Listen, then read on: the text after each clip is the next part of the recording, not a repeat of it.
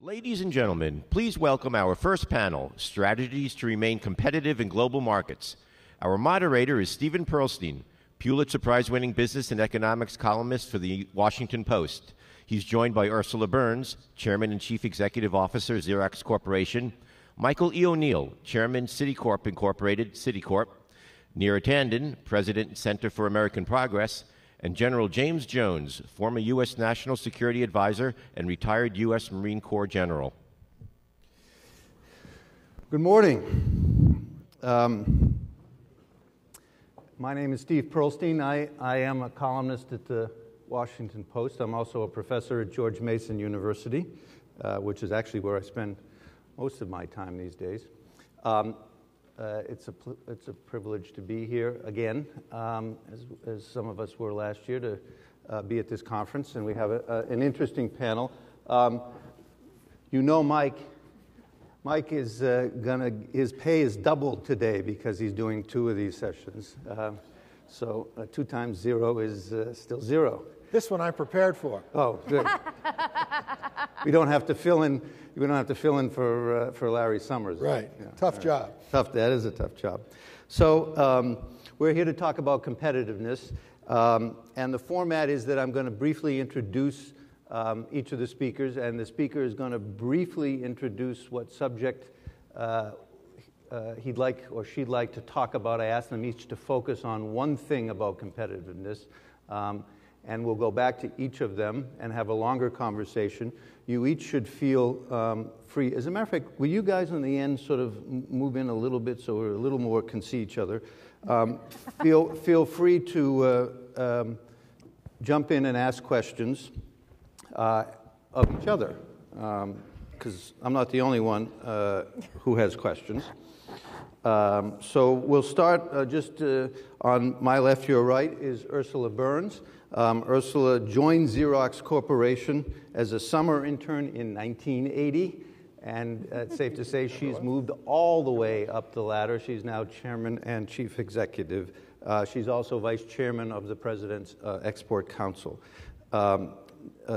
Next to her is General James Jones. He's the former commandant of the Marines and head of military forces in Europe. He was national security advisor to President Obama, and he at one time worked for an arm of the Chamber of Commerce working on energy issues.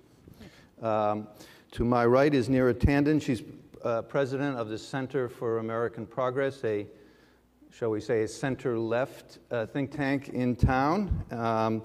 She worked on Obamacare at the Department of Health and Human Services as an advisor to Secretary Sebelius, and she at one time worked on the Senator Clinton's presidential primary campaign. And Michael O'Neill, you know very well now. So let's start with you, Ursula. What is the one thing, if we were to focus on competitiveness, what is it that you think we ought to focus on? Normally I would be speaking about education, but I'm going to not do that today. I think I'll don my hat as the vice chair of the Export Council and speak about how exporting our goods and services around the world in an effective way will drive our competitiveness. And that'll be the big thrust of my conversation. General Jones, what's the 1 minute thing that you want to focus on? Well, for me, I think it's extremely important to realize just how the world of energy figures in our future, both from a competitive aspect, but also from a national aspect. And I think while there are many solutions to our problems, I think one of the bright, shining paths that we should follow is the energy path. In rewriting, rewiring how we look at energy, how we think about energy strategically, and how the United States leads throughout the world on the energy potential. It is just really one of the bright things that we have to look forward to. Great. Neera? I think the most critical element in my mind is human capital. I think Ursula can start with education, but really looking at education from 0 to 22, 25, and that the United States is facing increasing competition from even Asia and other countries that we traditionally didn't see as competitors in higher education. And so I think that element of our education system and lifetime learning is critical to long-term competitiveness. Okay. And Michael? A variation on your theme, I'm afraid. Maybe I want. Glad I went first. Yeah, I won't have to say much, possibly. I think what I'm going to focus on is talent. Basically, how do we educate, train, develop our citizens? Second, how do we attract and retain people from overseas that come to the United States to work, that often have big contributions to make, and that frequently are unable to stay because of policy issues and other factors.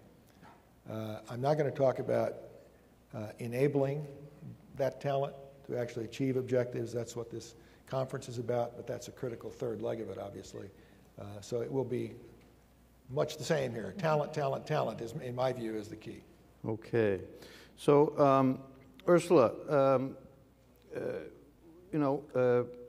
we're doing pretty well in exports, at least the last few years, as was almost inevitable after a recession, global recession, imports and exports go down. Now imports and exports are going up. So problem solved? Not at all. I mean, if you look at when I joined the President's Export Council and the President laid out a goal of doubling exports in 5 years, the progress we made in year one, 2010, our exports grew about 16.5% plus, 16.7%. Year two, 2011, they grew at about 14.4%.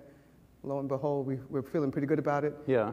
2012, they grew at 4.4%. So the trend is slowing if we don't fundamentally change. And I think the reason why the trend is slowing is that we've captured some of the low-hanging fruit, some of the easier things to do, some trade agreements signed, some infrastructure change.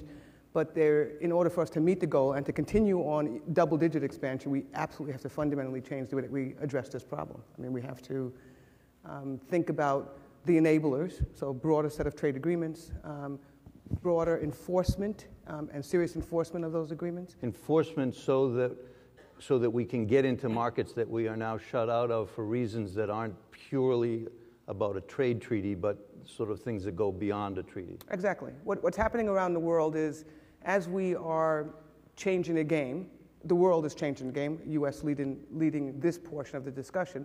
We sign trade agreements and countries figure out another way to actually limit exports. They have protectionist rules about what indigenous invention rules, a lot of issues around trade. So we have to actually have the agreement signed, have a serious enforcement mechanism, which we are improving, which is good, so that you actually follow the rules. And if you don't follow the rules, basically you are out of the agreement, that we actually have penalties. And then third, that we have an infrastructure, a broad-based infrastructure to enable us at home to be able to be ready to sell around the world. And this has to do with infrastructure, it has to do with education, a big piece of it. So the entire system, the system that makes trade and exports work has to be moved up, stepped up another notch for us to continue this double-digit growth that we have seen. I want to go to the question about enforcement, because it's been a real dilemma for the United States and the business community. The business community in particular says, geez, enforce these agreements.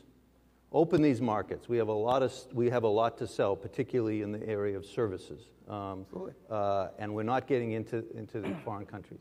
And so, other countries do what they do. They slow, they drag, they have informal ways of keeping us out. And it's time to get tough.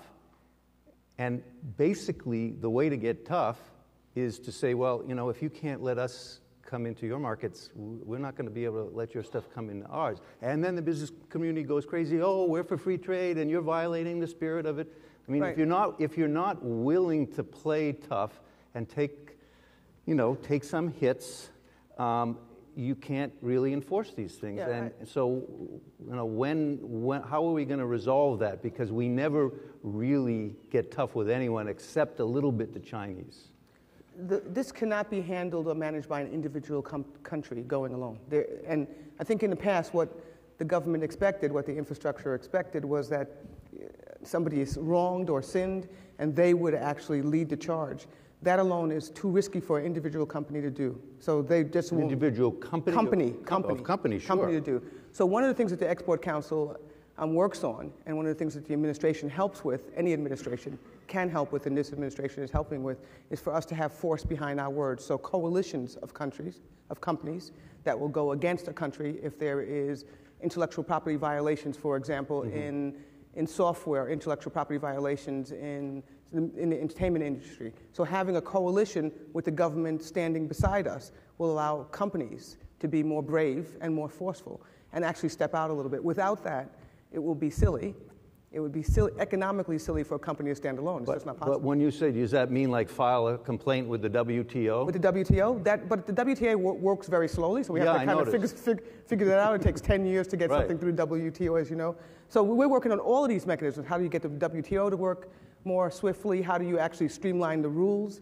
How do you actually be more public and together? So this is business and government to actually go forth and be clear that, yes, this is a violation, and if you're not willing to play by our rules, we'll take our toys back like you take your toys back. We'll do that kind of thing. Well, General, oftentimes, asking you to put on your old hat, so the business community is right. We're going to have to get tough with country X. And then it comes before, the president's inner circle, and the national security advisors, oh, no, you can't do that because, we got this thing going with them, with the army or the drones or this or that, and they're helping us with terrorism, so we can't do that. How do we resolve that question? Well, I think that we are in a new world, and the aspect of our competitiveness is really a center stage of our national security policy. And so it's not just about, as it was in the 20th century, just about the Defense Department and a little bit of the State Department and the National Security Council, and everybody else is on the outside looking in. We have cyber security concerns. We have economic security concerns. As a matter of fact, one of the things the President asked me to do with the Secretary of Defense and the Secretary of State was to go up to Capitol Hill and talk to the leadership about the necessity for export control reforms.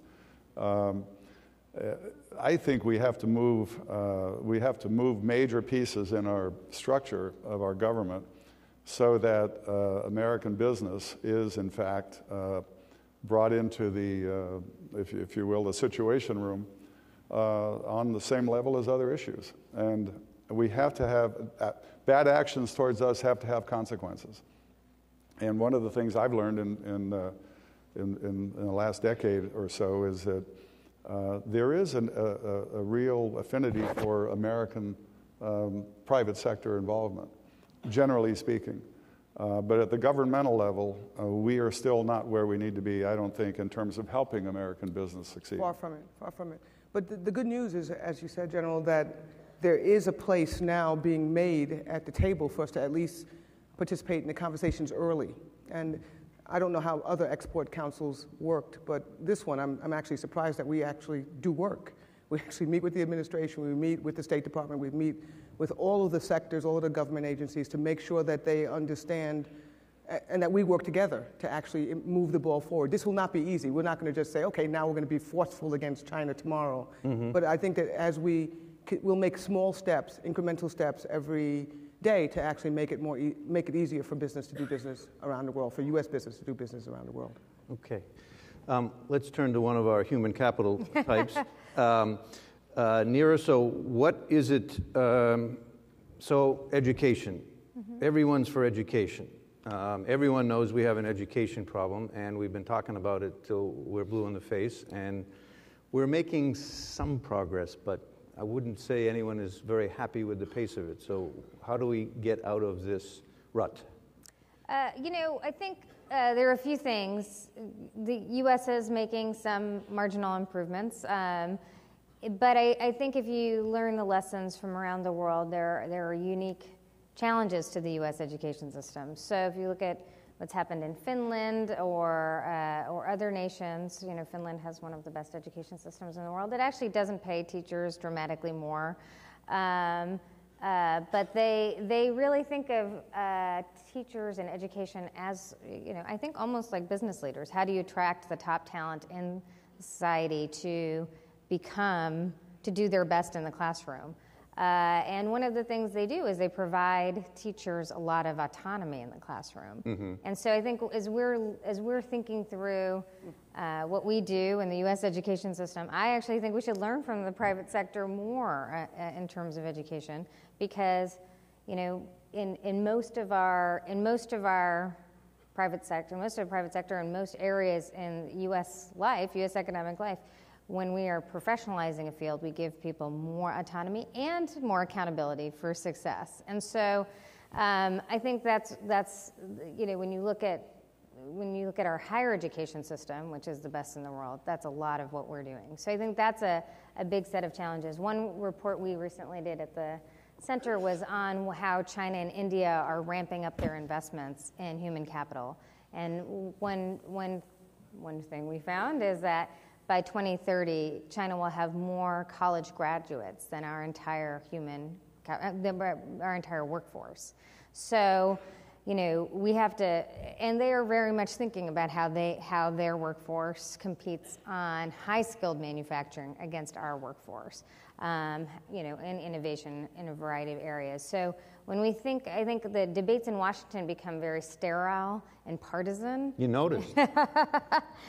Not just in education, but when we're thinking about how to move forward, I think we're competing with countries that are looking at education as part of a whole suite of areas in which they're much more economically nationalist. When you talk about China and exports, one of the issues that raises is, China is moving Asia to compete in a much more economically nationalist way. It's using its power of the state to compete in the economy. They're thinking about their education system that way as well. Their education system is an asset of the state to make them more competitive over the long term. It's not just about making people happier and good citizens, it's about making them good competitors for the US and the world. And you don't think we do that? I think we actually, we shun thinking about education as a partnership between the government or anyone. We don't think strategically about education as an economic issue and a national economic issue. There's a lot of partisanship about the federal role around education, and what role we should have in terms of even what we should test, et cetera. So I think that that core belief becomes much more difficult. It's much more challenged in a world where countries are competing on a different plane. So you're associated with the left side of the political spectrum. So let me ask you this question. We're centrist on many issues. I know. Well, I was like, Obamacare left. You're on the right right now. Yeah, that's true. So, do you think that liberal Democrats and the teachers union would accept your formula, which I thought was a good one? Autonomy plus accountability, the two A's, right together. Yes, we're going to give you more autonomy. You want that? Fine, you got it. But here's the accountability, and we're going to be pretty tough about that. Well, I can't speak for everyone. I would say, we would, obviously, at the Center for American Progress, but I would say, right now we are creating accountability mechanisms that are rigid. That are rigid at undermining autonomy. Yes. Right? So to me, it's like, how do you get the best person in the world in a business? How do you get the best person? Like, how does Google attract engineers? How do you attract business leaders? You have to give them. He attracts them through money. That's I understand. You might want to look this way. You might want to look at Ursula because I know how he attracts them. Well, I think that part of the reason people get more money is because they can make individual decisions. They make a lot of autonomy. Be accountable for those decisions. So I think as we navigate greater systems of accountability in our education system, I worry that we are actually, we are repeating the industrial model in the 21st century in education when we actually need to move to different models where individuals have autonomy over their classrooms, but they're accountable for results. And I think actually, Many on the left would support that because right now they have accountability and no autonomy. At least that would be a step up. Okay. The other big issue in education is choice, that students and parents ought to be able to take their public money, essentially their voucher, and be able to go to any school, public, private, and that sets up a competitive dynamic. Are you in favor of that? Well, I'm in favor of what works, and we found in every analysis that's been done of private school charters, even public school charters, although I'm a big fan of public school charters, they haven't shown positive results. Some of the charter schools are showing definitely positive results at the state level, but when you look at broad studies, I think we should do what works, and I would be totally open to these models if they succeeded, but so far we don't have evidence of them succeeding. Okay. So General, you want to talk about energy? Fracking is going to save us, right? Well, I don't know that fracking will, but certainly responsible technology with the right science and done by people who are responsible is certainly a viable option. And so what would you do, what else would you do in energy to stimulate our exports? I mean... Well, the first thing that I think needs to be done is to recognize that we are malorganized as a government to handle strategically the concept of energy. We have just finished a 2-year study. I've had co-chairs in this study with the Bipartisan Policy Council, co-chairs Trent Lott, Byron Dorgan, and Bill Riley, former EPA administrator. So balanced, all good guys, bipartisan, and a very, very good representation of the entire energy spectrum sitting around the table for the better part of 2 years, trying to come to grips with what is the strategic path for the future. So the first recommendation, and the one that's I think most substantive, because if we don't do this, we're going to be right back where we were. We have not had a strategic energy policy in this country for the last 40 years. There is no such thing. The Department of Energy, the Secretary of Energy, and this is not a criticism, this is a fact, is not the Secretary of Energy, he's the Secretary of Nuclear Energy. So in my view, the best thing for the President to do is to organize the executive branch so that energy is dealt with one single point of responsibility and accountability, and that's the Secretary of Energy. Just as the Secretary of State handles foreign policy, Secretary of Defense policy, we need an energy policy. So I have two questions. Oh, go ahead. So it's really important to say that, because if you don't have a strategic point in our government that is responsible for bringing together the 15 or 16 different agencies that have a lot to say about energy and the 30 to 32 oversight committees on Capitol Hill, we're just not going to get there. So point one is that's extremely important to do. I think you should have a senior director in the National Security Council for Energy Security. I think we should have, we also think we should have an energy QDR, so to speak, quadrennial defense, quadrennial energy review. We advocate for the fact that we need all of our energy. It would be a tragic mistake to say, oh, we've got shale gas and shale oil, and so we're fine. We don't need to do anything else. You really do need to manage the whole portfolio, all the way from coal to wind and the renewables.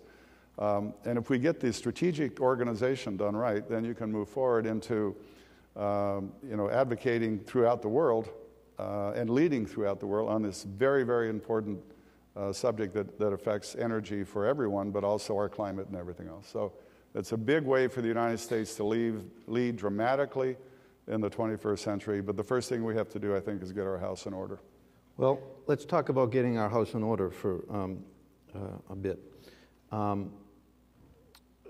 First of all, I'm going to play the right-wing ideologue. This is America, General. We don't have strategies for anything. That's the beauty of America. The government doesn't have a strategy for business. Business figures out what to do. The invisible hand does it. We don't, when we get into economic planning, we're moving on the path toward toward Russia. We don't do that. Or China. Or China. Yeah. Well, I certainly recognize that, and I certainly wouldn't dispute that. I agree with the fact that we generally do strategic thinking rather poorly, but somehow we muddle through.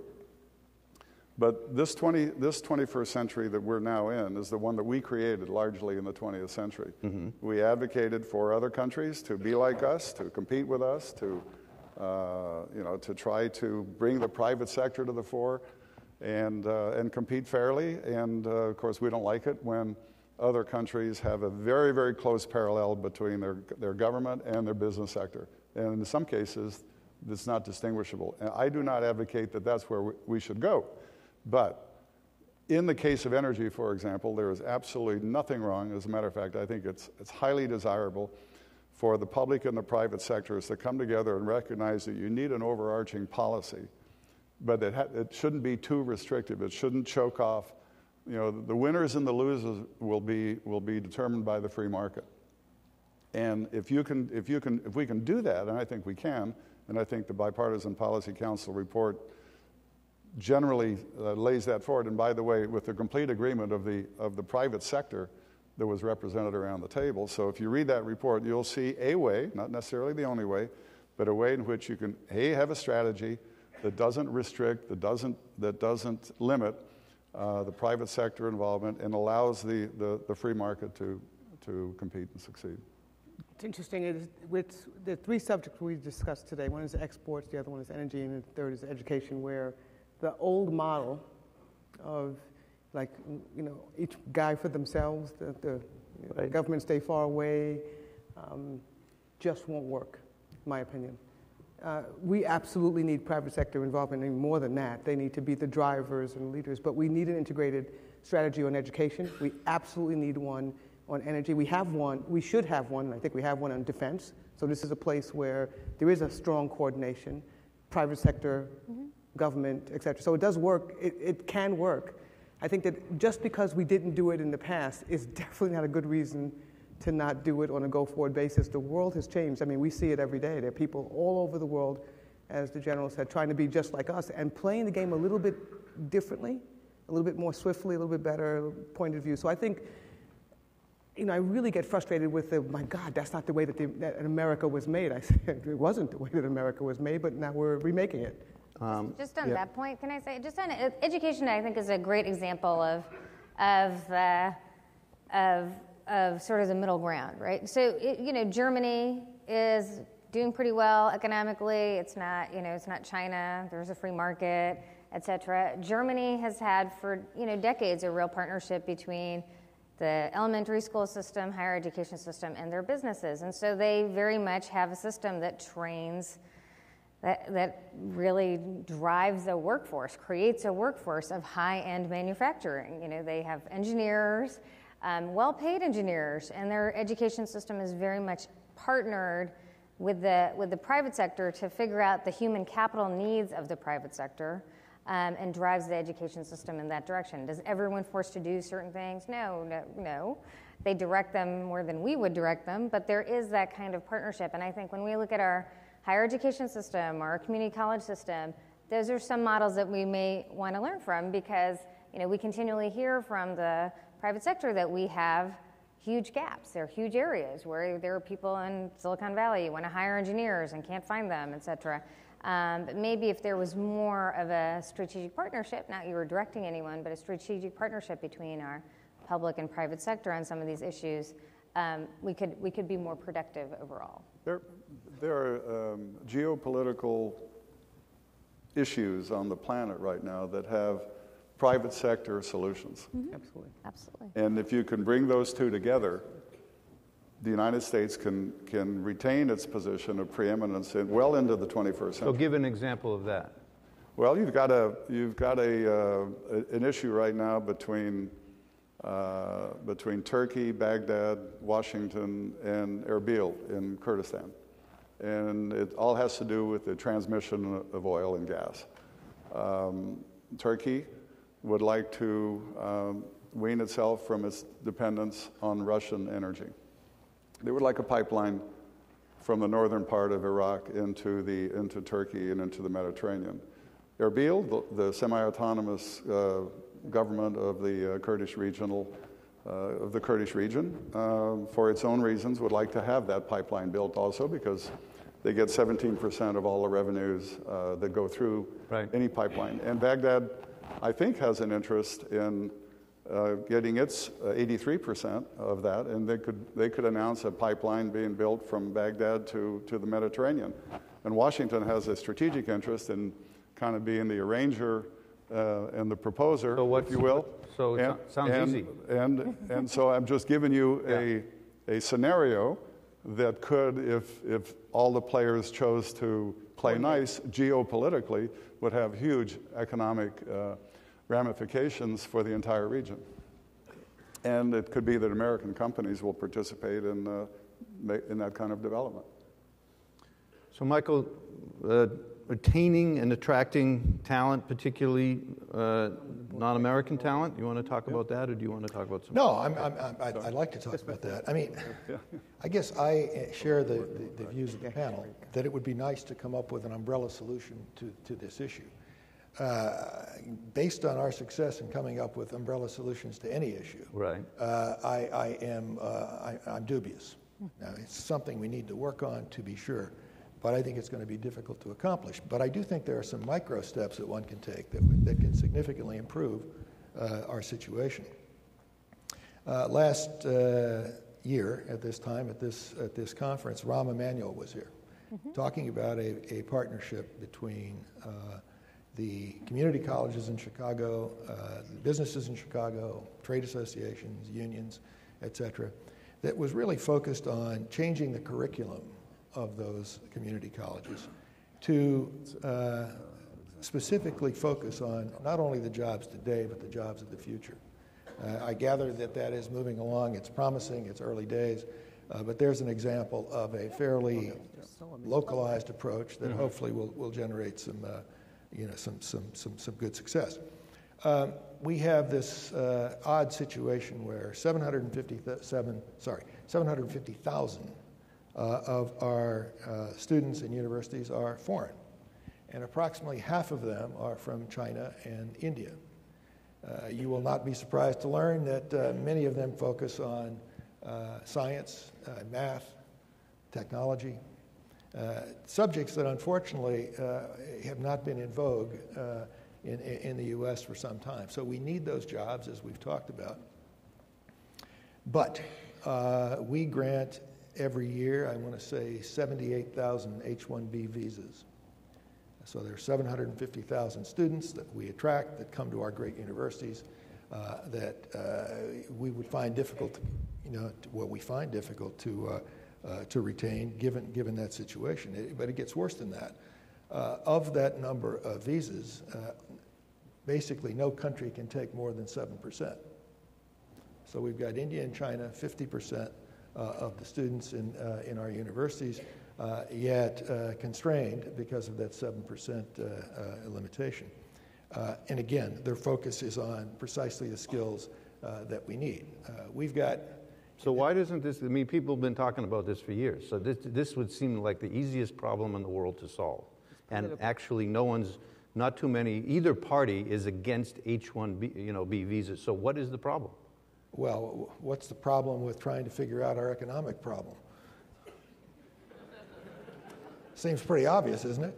Well, I'm asking you to answer it. I could answer it, but I want you to answer it. Okay. Well, I would that I knew. I mean, I think the facts are pretty straightforward. I mean, is there the political will? Is there the the courage to take some of this stuff on? I mean, thus far, not.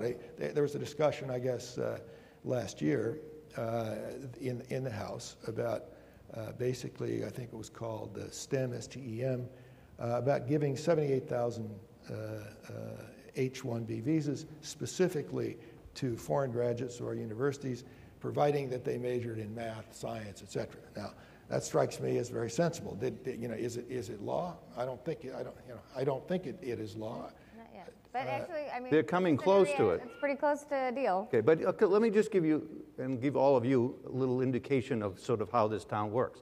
So this is something that everybody thinks, okay, this is a good idea, right? Mm-hmm. But there's a little bit of a problem.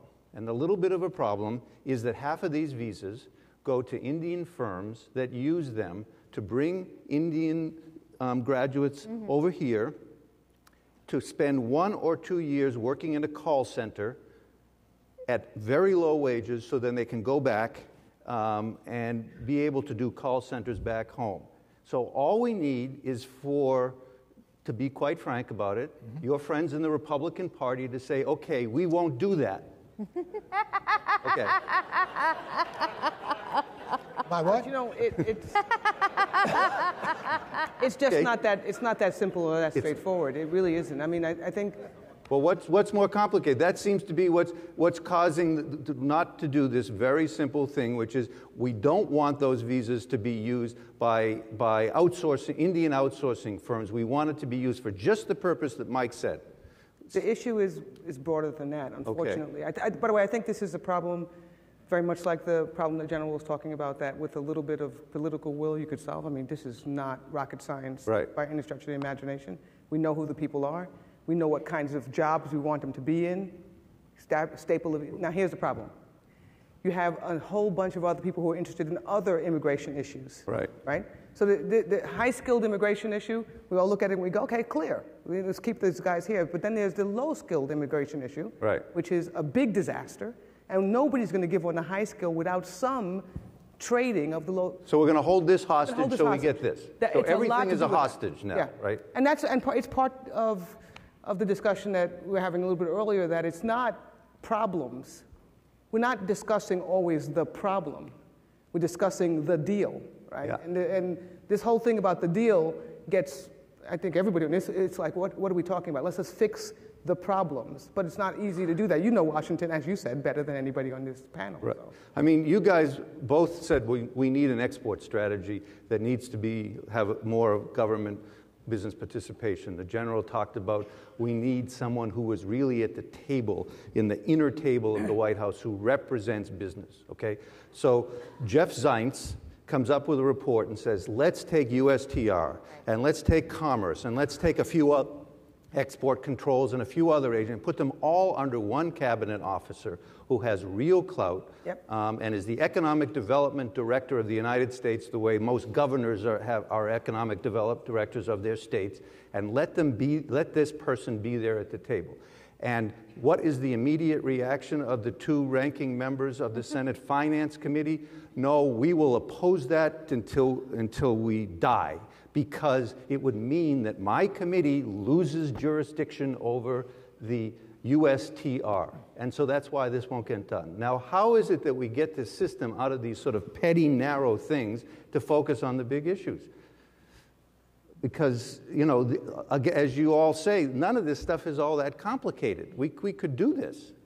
How do we do this? I mean, I think part of the issue is that we all elect some of these guys. We do. So part of what we have, asking us for. I think we actually all let go. I'm sorry, are you a Democrat? I'm a centrist. You know what I am? Yeah. I am perhaps the only living Rockefeller Republican. Actually, I'm a Saltonstall Republican from Massachusetts. It's the same thing. It's the same thing. But we're now both. Nice to meet you. Yeah. But anyway, so we don't have a party, so we had to join one. I had to join one of the others. But so you know, this is getting to be a real problem. If we can't do the easy ones, there are actually hard issues. But if we can't do the easy ones, then we really sort of have a problem in general. I think there are things that the administration can do. Obviously, it's great to consult with Congress and everything, but it can do in the interest of the country.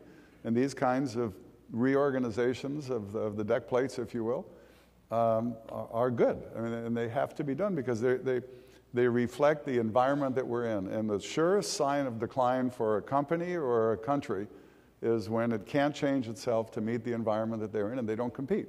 Yeah. And there are a lot of people that are calling that are labeling this era the decline of the United States.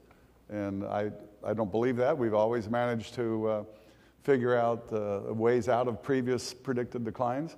But this is a serious moment. And we have opportunities to do the right things, and we have to do them.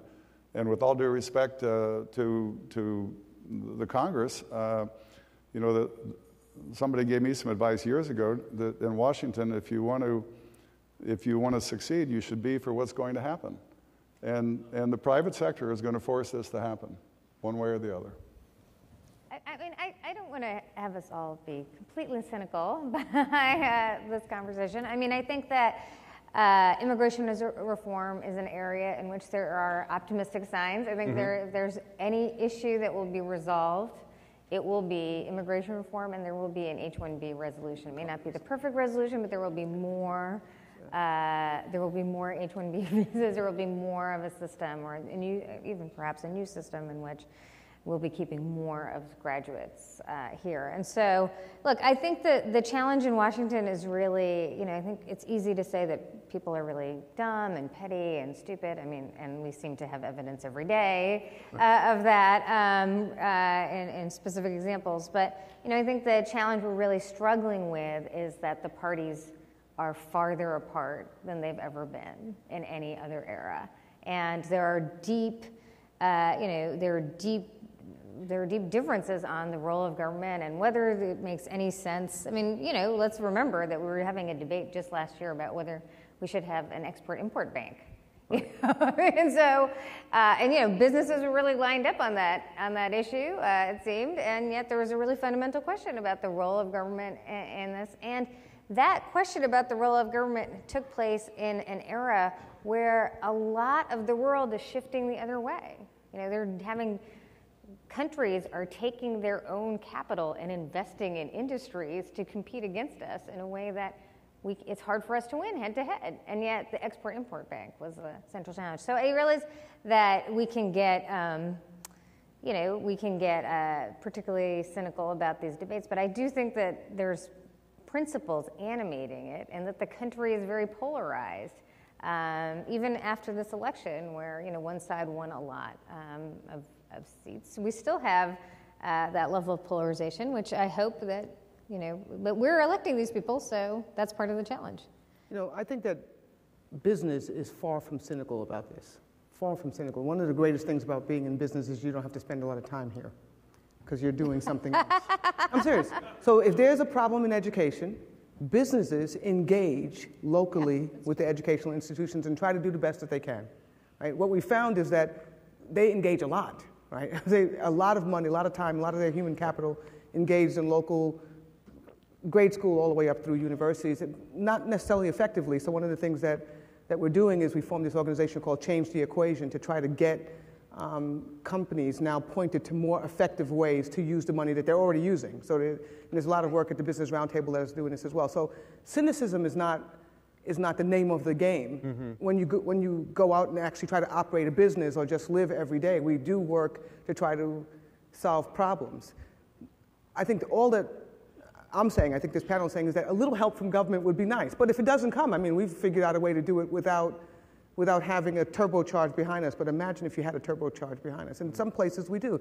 In exports, we have a lot of work today to try to enable and lay a system that fundamentally helps small to large companies export more of their goods and services. That's the whole goal of the President's Export Council. That's part of the goal of the EXIM Bank. It is an infrastructure that can actually work. In energy, there are private companies that are literally looking, saying, we're not going to wait and see if we're going to debate till hell freezes over about a pipeline, the Keystone Pipeline. Okay, we got it. We're going to continue to explore. We're going to, so on and so forth.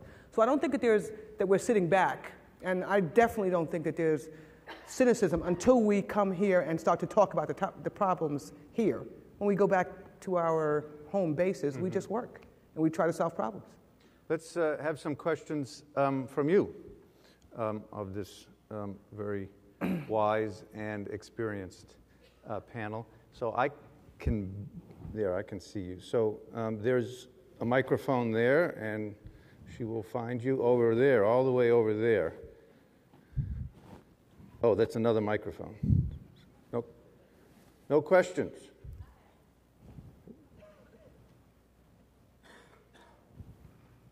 This is always an odd process, right?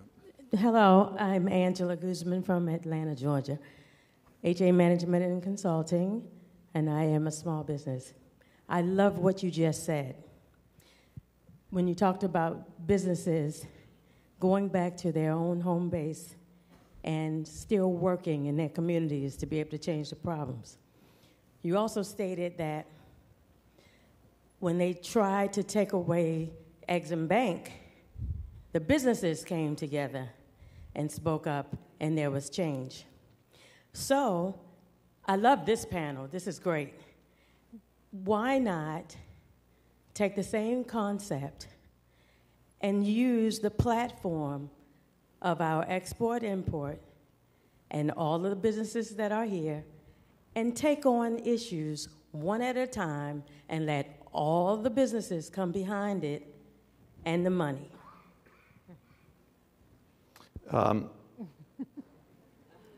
Anyone want to take a stab at that?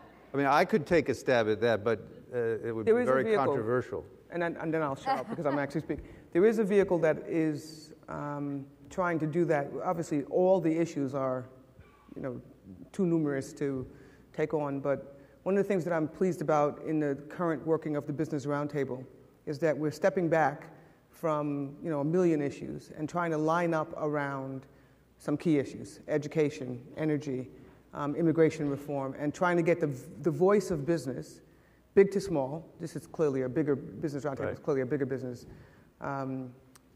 forum, though, big to small, having a common voice and a consistent voice around key problems.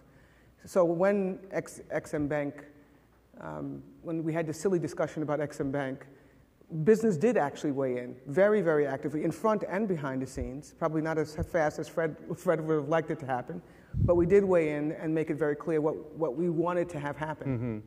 And we'll do that on energy as well. There's work being done on that, on education, on immigration reform. So I think that there is, on cybersecurity, there are things that are moving forward, and it just takes a long time. It just takes a long time. I think the short answer to your question is that large parts of the organized business lobby in Washington became partisan. Mm-hmm. Yeah. Some people who ran those organizations Absolutely. Decided they could get more if they allied themselves with the Republican caucus in the House Absolutely. of Representatives. That made it. And for a while they did. Mm-hmm. But that wound up poisoning the well in a way that now makes it difficult for those business organizations to be part of the solution because they are perceived by Democrats as being in the pockets of Republicans. And that's maybe beginning to change, but that has been, I would say, as just analyzing that has been a problem in the last decade. It was a strategy that worked, and then it worked too well. And now it's hard to pull back from that strategy and be so associated with the business organizations to be what they usually were, which was quite bipartisan, and provided the political ballast for the conversation here on a lot of these issues, which tend to get sort of technical, and they're not sort of the kind of issues that people talk about in the country. How to treat H-1B visas is not something people are talking about in coffee shops in Muncie and in Indiana. But that's how those kinds of things get resolved. And until recently, like very recently, the business community wasn't providing the ballast. I think they have an immigration, and they said, the chamber sat down with the labor unions and they ironed out a few things, and that was unusual for the last 10 years. That conversation didn't go on. 20, 30 years ago, it went on all the time. Any other questions? Yeah. Well, I see. Hello? Yeah. Yeah, I'm way over here. I asked this question the other day as well. Since it's global, keeping the economy competitive in a global market In my opinion, you need to have a weak dollar. I think it's very important. And if you agree with that, is there anything that we can continue to do to keep the dollar at a lower rate, the rate it is, so that we can export more competitively? So this is a fairly standard argument that our currency is overvalued because it is the world's currency, among other things, also because it's better than the alternatives, but that it causes a problem for us in terms of our balance between imports and exports. Who agrees with that idea? I actually... go ahead. Yeah, I think it's very, I mean, look, some people, particularly export-oriented developing countries, have manipulated their currency. There is no question about it. For a country like ours to try and manipulate the dollar, I think would be very difficult indeed. And the more you do it, clearly exports down. We've got a lot of people that own our debt. And the notion that it becomes worth less over time is not particularly attractive to them. So it might help exporters in the short term, but it's going to be very expensive for us to get our debt financed in the future, and that they may more than offset the economic benefit. Yeah, I mean there's a real conflict there. Trade-off. You should be sure. Yeah. He covered it all. I agree that this is a place that as a company leader, we try to stay far away from. Yeah. We're going to make the best product, provide the best service, and go for it. And then somebody else can deal with the currency issues. We would prefer that other countries didn't have duality in their currency or do any currency manipulation to make it unfair, fundamentally unfair. And that's the only thing I call for. Everything else, let it happen, and we'll play with it, and not get too involved with currency manipulations or movings. Okay. We had some other. There's a question there. There's something I would like Neera, if you don't mind, to comment on. It's on our education front, as you were discussing. I just turned on the TV when I went to the hotel last night on MSNBC, and the person who came up said the U.S. education is not geared towards communities. We're looking at individuals. So my family wants to see my child be the best, whereas the community is it's irrelevant when it comes to educating. Whereas in some European countries, public schools is where even the richest people send their kids. Whereas here, in the community I live in, New Jersey, 3/4 of our taxes go to support the school system. Yet about 60% of the people in that town send their kids to private schools. So to go to a public school, you're just wasting your time. So where are we going to change that focus to make public education the central focus so people, middle class, upper class people, would like to bring their kids into the public school where they have the power to make the teachers teach properly and get the same skills that we need for all these businesses? So if you look at the American public school system and compare it to the world, we do have the best, our schools are on a continuum. So our best public schools are as good as the best schools in the world.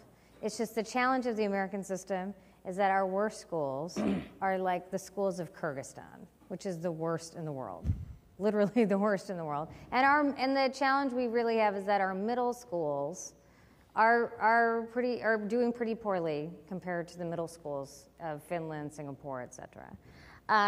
So that makes you look at what are the best public schools doing, and it is the case that the best public schools in Massachusetts, in Minnesota, which I would just add are states that are heavily unionized. States that are heavily unionized do have the best schools in the country.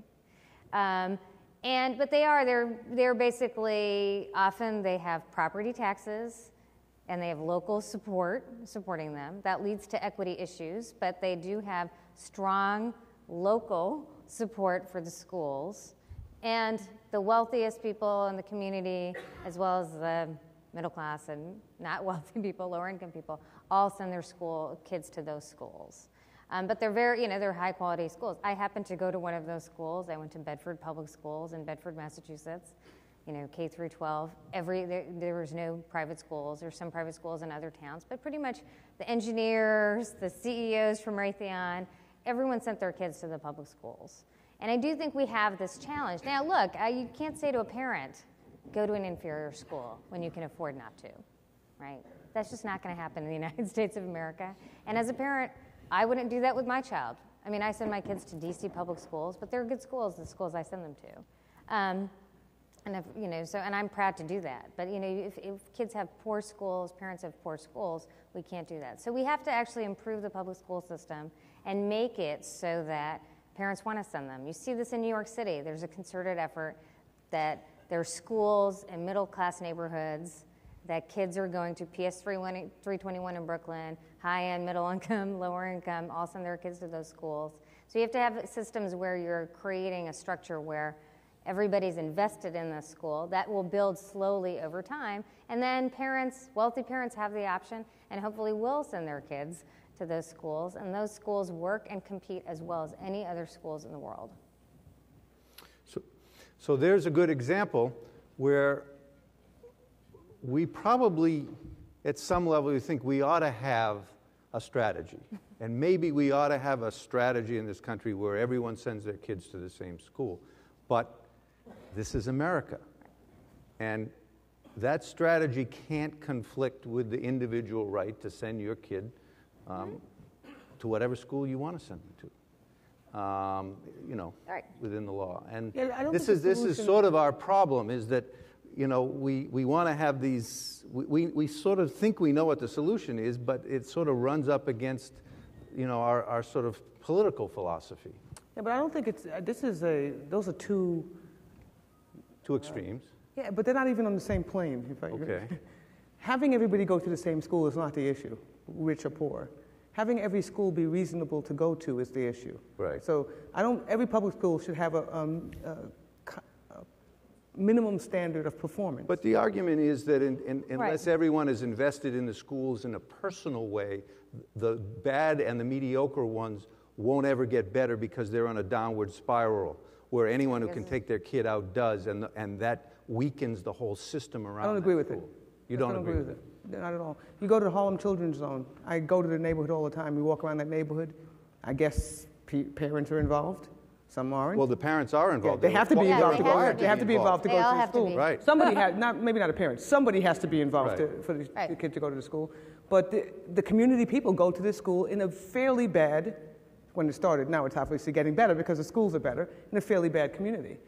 This is about, I think, as much about will and about not being embarrassed to say that we are not doing well and then saying we're going to fix it. Because literally, I mean, I was just watching this show, this news program about the teachers cheating, which was interesting. I actually thought it was that the motivation, I understood their motivation, but the motivation is a little odd, right? If what you want to do is actually educate the child, if the customer is the child, then actually having the child, the customer, have a good result, that's not really the result. It seems, it's an oxymoron, right? The problem that we have now is that we literally have a view on, I think, the wrong customer. The customer is not the teacher. The teacher is the provider of service. The customer is not the parent. The parent is the payer, right? The customer is that kid. And we don't have Finland. Finland is a fairly monolithic society. We have people from all over the place, speak all different languages, have all different backgrounds. So we have to adjust the system and define a system that actually works community by community by community. It won't be the same everywhere. It will be public. Some of it will be public. Some people will send their kids to private schools, to parochial schools. That should all be there. We just have to make sure that all of them are reasonable. And the ones that we have the trouble discussing are the ones that we pay for ourselves out of taxpayer dollars. And I just say treat them very much like we treat any other problem, which is what is the problem, how are we going to solve it, who is the customer? Who is the customer? And the customer is the child. It is not the teacher. It is not the administrators. It is not the union. It's the kids. And if we step back and think about it from that perspective, which Jeff Canada did, he said, I'll figure out a way that actually serves the kids. Longer days, shorter days, different days, whatever it is. I just think we get ourselves really confused and make this political and make this, we should do what Germany does. We should do a lot of what these countries do. We also have to realize that we're not these countries. Yeah, but even in states that are much more homogeneous, right? Our schools are not competing for the best in the world. I agree with that. Right? So I agree with that. I wish, there are lots of ingredients to the Harlem Children's Zone, and I wish every child had the Harlem Children's Zone. I think the issue with the question is if upper income families are pulling their children out of public schools. You see this in cities. It does leave fewer taxpayer dollars for those resources. So how do you make those schools attractive for, and then then the schools decline. So how do you make those schools more attractive to do that? And I absolutely agree. The best way to do that is to always focus on what the child is learning, right? That is the number one agreement, and that's the number one standard. But how do we get there, I think, is the issue that politics involves itself in. So let's thank our panel. We're at the end of our time.